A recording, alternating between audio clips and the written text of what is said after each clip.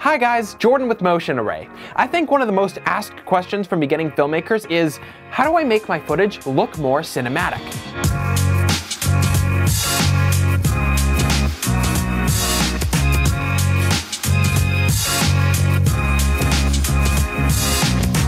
There's a couple things that we want to clarify before we just jump into this list. First, what do we actually mean when we say that we want our footage to look more cinematic? Well, there's a couple different terms that we can interchange for this. Cinematic, high quality, professional, delicious looking, etc. But basically, the highest overall goal is to make your video look like what you see when you watch a feature film in a theater. But that's a really high bar that we just set for ourselves. How do we actually make that happen?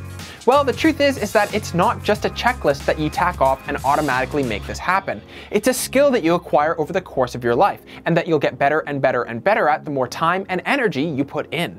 But we've got to start somewhere. So today we're going to take a look at 5 tips to help you make your next video look and feel more cinematic. We're assuming that you're not actually working on a Hollywood set. So each of these steps is going to include practical application that you can apply towards your independent, DIY, low-budget footage. So let's jump into it with number 1, create depth.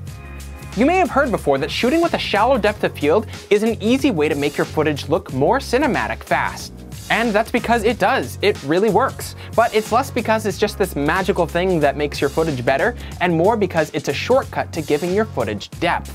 Take a still frame from any of your favorite movies, and chances are you're going to see a shot that's not filmed at a crazy low f-stop like 1.5. But what you'll likely see is a shot that looks and feels similar because it has a foreground, a midground, and a background. And somewhere in there, your attention is being drawn to a point of focus. It gives you a place to look at while still being engrossed in the entirety of another world. So how do you take this and then apply it to your footage? Well, there's a couple of easy steps. There's a lot more to creating depth than just your aperture. Unless you're shooting against a flat wall, every shot you take will technically have depth to it. It's just harder to tell unless you have things in your scene scattered throughout the foreground, midground, and background. But you know what can really help to fill this out? Smoke. Or in our case, fake smoke or fog. This is a technique used all the time in Hollywood films, just in a variety of forms. This is also one of the many reasons why you see so many characters smoking in old films. That smoke gives depth. Another subtle, easy thing that you can do is just put something in front of your lens, just a little bit. This is one of the reasons why over-the-shoulder shots are such a preferred method of coverage.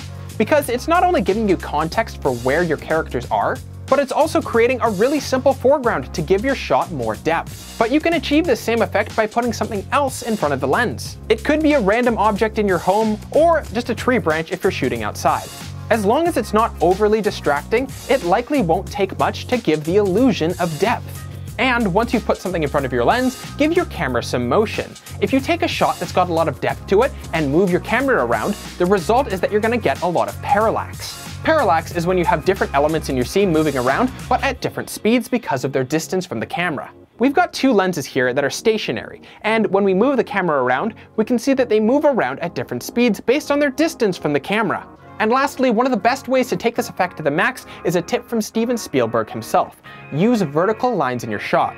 What do I mean by vertical lines? Trees, street lamps, and literally anything else that could give a vertical linear shape. This is because when you're moving from side to side, vertical lines are the easiest way to display that you're moving horizontally. Putting together combinations of these tips will really help to sell your footage as being higher quality and higher budget. Number 2, get your light right. Let's just stop for a second. Lighting is such a huge category that we don't think for a second we can do it justice in just a quick overview. So what we're going to do is just offer a couple of quick solutions to help you get better lighting no matter what camera you're using. And step number 1 is to shoot in a flat profile. What this basically does is mutes everything in camera so that your sensor has a better chance of capturing a little bit better of a dynamic range. Dynamic range can broadly be thought of as the range between the maximum and minimum amounts of luminance able to be picked up by your camera at any given time. Some cameras can handle a wide dynamic range, while others can only manage a smaller range at any given time. Take our word for it, dynamic range has a huge influence on how cinematic your shots look. There's a reason why higher budgeted cameras will typically have a much wider dynamic range. There's a lot of different flat profiles that you might have access to depending on what camera you're using. S-Log, C-Log, CineStyle, but the end goal is to give you more flexibility in the editing room. But that's really all you can do to influence your camera's dynamic range. The rest of what you have to do is just working with the lighting that you have in order to optimize it for whatever camera you're using. For this, we're going to take advantage of the best, brightest, and most desirable light source you can actually get your hands on. And the best part is that it's free, because it's the sun. Try and make sure that the exposure of your scene and the exposure of light on your subject's face are somewhat comparable. If you don't, you'll either get this crazy silhouette or a blown out background. If you're indoors, an easy solution is to have your characters face an open window and use the incoming light to light their face. If you're shooting outdoors, you'll likely run into a new problem: harsh, undesirable shadows. There's a couple different ways that you can go about solving this, but your end goal is really just to make the light softer by diffusing it. Using some sort of a scrim or white sheet to shine the sun through can be a really great DIY solution. And if you own one of these 5-in-1 reflectors, you've already got a really great portable pop-out solution for softening the light on your talent's face. This makes a huge difference to how your actors will look on camera. And speaking of reflectors, if you want that nice halo all around your subject, a great way to do that is by shooting your subjects back towards the sun. But this will likely leave their face in a lot of shadows, so use the reflector to bounce that light back into their face. You don't really need a fancy, expensive reflector either. White paper, a white sheet, or anything that's light and reflective can help bounce the sunlight back to your subject's face. This way, even if your camera's dynamic range isn't crazy impressive, you can still have that awesome backlight without sacrificing seeing your subject's expression. It's a simple trick that can really infuse your footage with a lot more production value for little time, effort, or money. But if you have absolutely no gear to work with controlling your light, you can wait for the best time of day and let nature do its work for you. Wait for an overcast day so that the clouds make the natural sunlight really soft and beautiful. Or wait for golden hour, right after sunrise or right before sunset. This is the time of day when the sun is lowest in the sky and all the light is spread out a little bit more evenly over your scene. It also has that distinct and beautiful golden glow to it.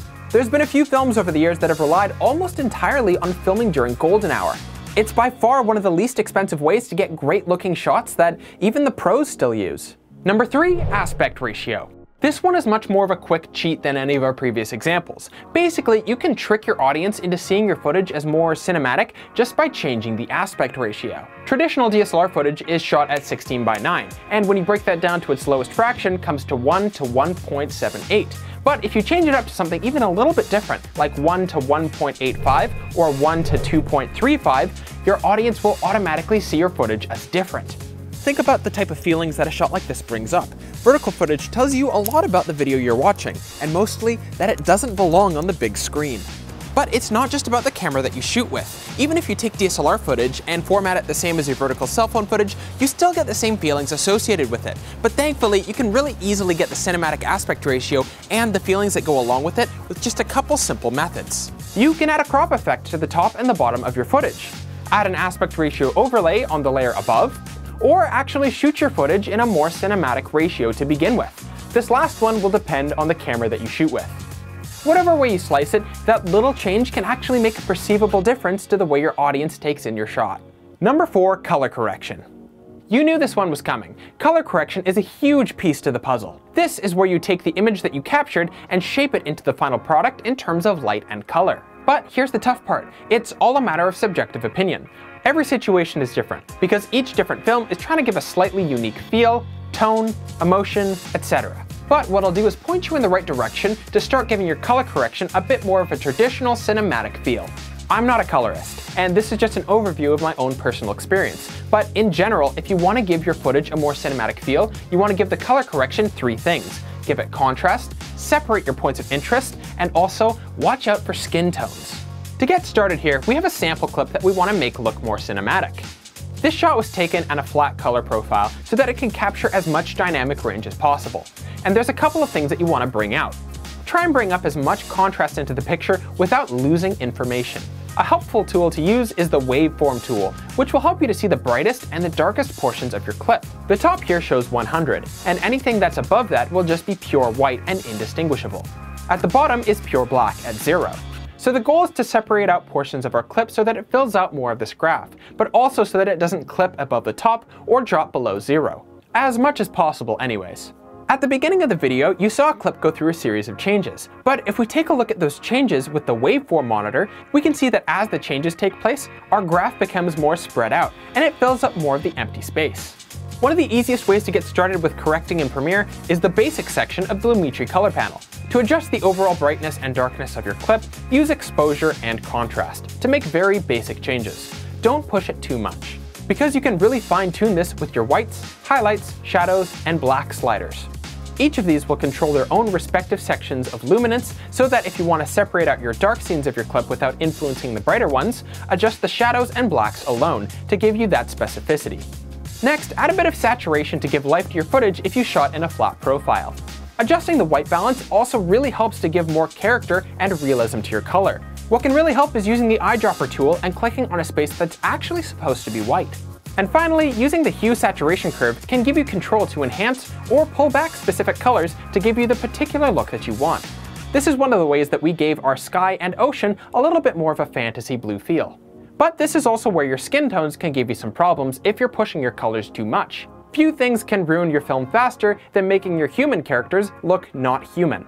Our suggestion would be to learn how to use the HSL secondary section to isolate your skin tones and either adjust them separately or keep them out of some of the more extreme parts of your edit, especially if you want to push your color correction even further.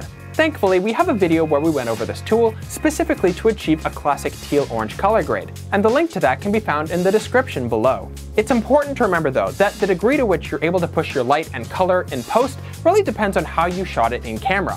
The closer you can get to achieving your look in camera, the happier you'll be in the long run. But wait, color correction is usually the last step of the process, right? So what did we miss?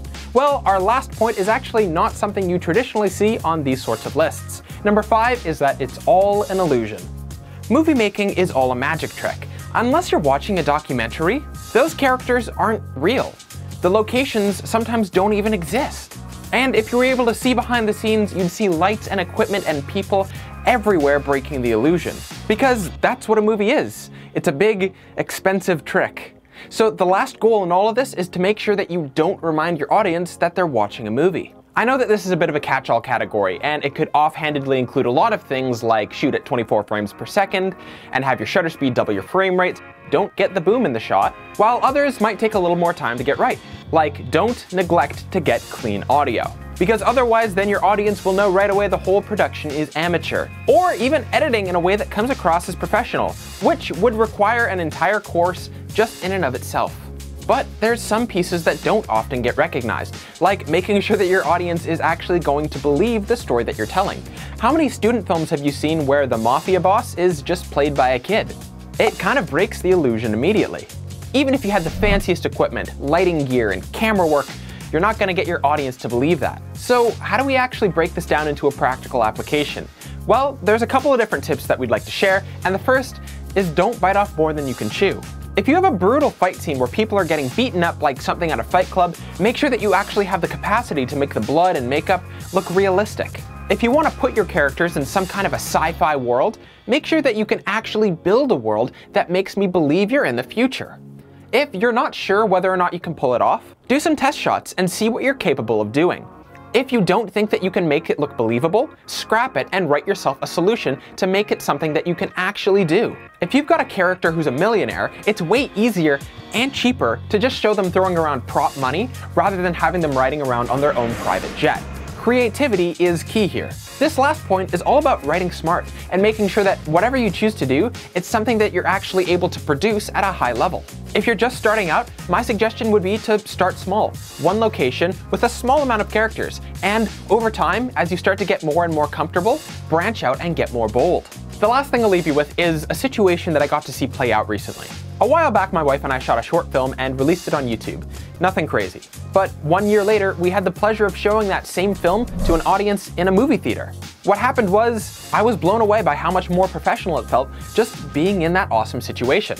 Nothing was changed about the film, it was just given the illusion that it was bigger than it really was. Nobody needs to know how many people were on your set, or how much money you spent on your film, if any. So use that to your advantage, and make your audience believe it with every single frame that you show them.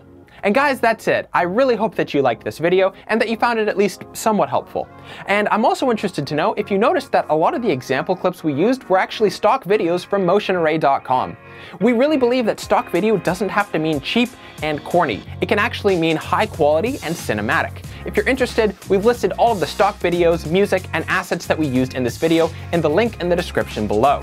You can also check out all of our other tutorials over at motionarray.com. And if you're watching this on YouTube, you can get 20% off your first month subscription at Motion Array. Use the links in the description below to claim your discount. Thank you guys so much for watching, and I can't wait to see you in the next video.